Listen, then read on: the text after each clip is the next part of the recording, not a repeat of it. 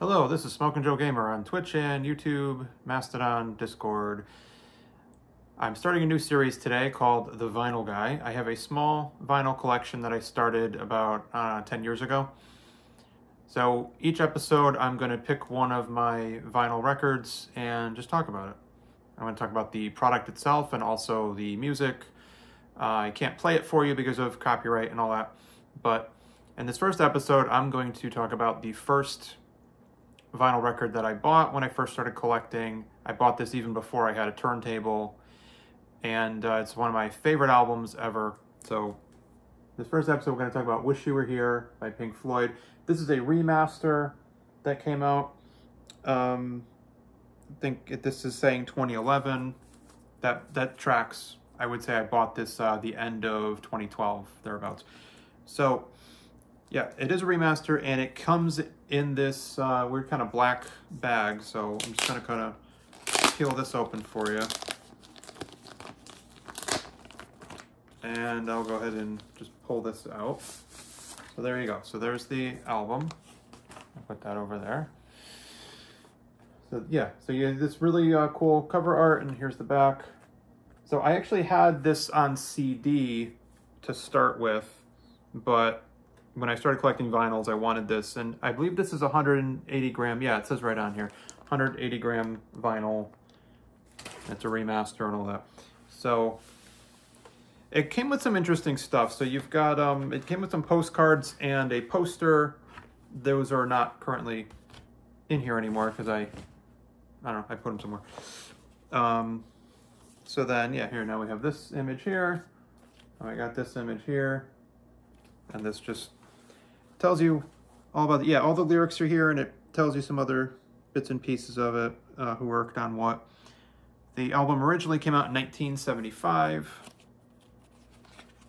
Pink Floyd is my favorite band, and I'd say this is probably their best album. I would have told you that Dark Side of the Moon and The Wall were the best albums ever recorded when I was a teenager or even in my 20s, but I think I've just heard them too much.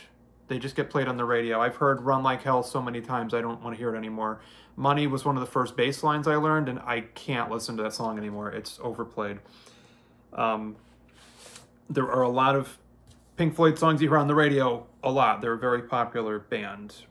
So just going to put that there. And then, so then you get this nice little kind of pink plastic thing, and then here's the, record itself is just standard black vinyl. So yeah. Recorded at Abbey Road Studios, January to July 1975. Yep. And of course, this was after Syd Barrett left the band. Now, there's a story I've heard where they were in the studio, and a guy just comes in and sits down, and he says, "Oh, hey, let's hear the new album." And they didn't know who it was. They didn't recognize him. It was Syd Barrett himself. So he had schizophrenia. He used to have, he would turn catatonic on stage, and he, needed help. And he ended up leaving the band. And that's when David Gilmour really just took over most of the vocal duties. And the whole album is just, it's a concept album, and it's all a tribute to Syd Barrett, basically, which is kind of evident in some of the lyrics and stuff. And that's what Shine On You Crazy Diamond is about, they're just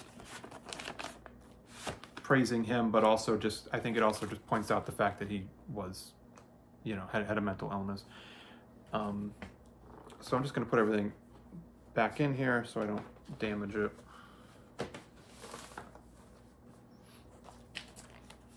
Yeah, so there's some great songs on here. You've got Shine On You Crazy Diamond, parts 1 through 5, and then parts 6 through 10. That at the beginning and end. So it's this really long, 20, 25 minute piece that was split in half. Unfortunately, on some of the greatest hits albums, they'll just do parts 1 through 7, and that's it. I don't like when things get truncated like that. Then you've got Welcome to the Machine, which is one of my favorite songs, and it's probably one of the reasons I just love synthesizers. I just really like how they sound and everything, and these guys were wizards in the studio, let me tell you. So you had Welcome to the Machine was kind of a sad song, but just, the lyrics kind of allude to Syd Barrett and stuff. And then Wish You Were Here is the big radio single that everybody's heard, everybody knows how to play. It has an interesting, just major minor chord progression and some interesting lead guitar parts from David, of course. The only song I don't always listen to is Have a Cigar. That's an interesting song, and there's some good synth parts, some good lead guitar parts, but sometimes I skip that one.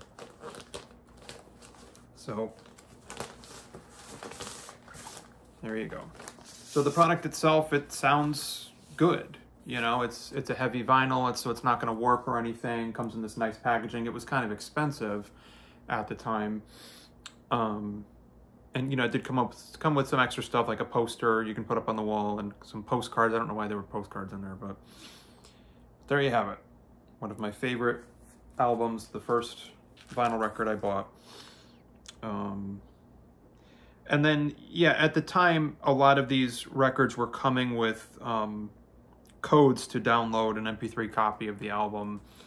I think a lot of them have kind of stopped doing that, probably because of streaming services and whatnot. So, of course, you can get all the Pink Floyd albums and songs on, Spotify, on Apple Music. They're all there. I mean, I think I own most of their albums on CD, and this is the only one I have on vinyl right now. But I mean, this is arguably their best album, and like I say, there's songs on here that haven't been overplayed, like the way that Money has, and some of the songs off of The Wall. I mean, Comfortably Numb is a great song, one of my favorite guitar solos, but I've heard that song at least 100 times. I played in a band a long time ago, and we just played covers, and we played Young Lust, and I hate Young Lust. I cannot listen to that song anymore, but this is one of those albums I could listen to over and over again. Like, when I was a teenager, I remember there was one night where I was just sitting in my room, and I just put the album on repeat and just listened to it a couple times in a row. There's just some really great stuff on this whole album. So, there you go. So this is the first episode of The Vinyl Guy, and each episode I'll just pick a different record and just talk about it for a little bit. And there's only 5 songs on here, or arguably 4 songs, so that's why I don't really have a lot to say about it, other than, you should definitely listen to it. Actually, one other thing is, I used one of their quotes as my yearbook quote in high school. I thought it was pretty neat. Let's see if I can find it for you real quick. Let's see. So,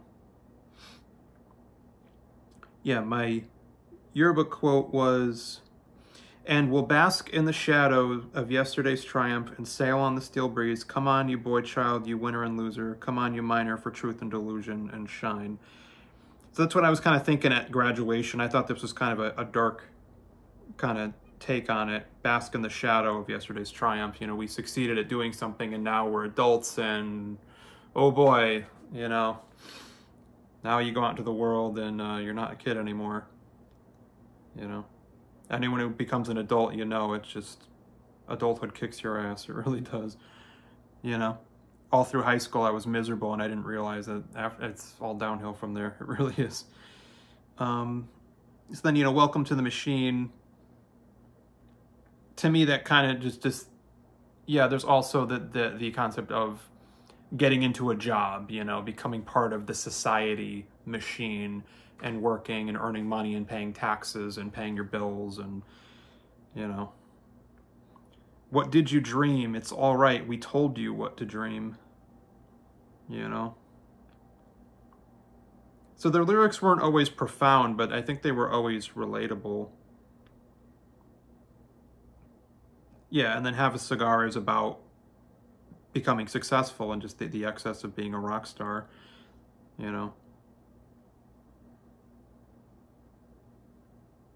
Did you exchange a walk-on part in the war for a lead role in a cage?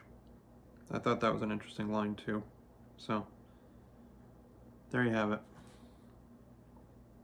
All right, so thanks for tuning in, and be on the lookout for more episodes. All right, see you.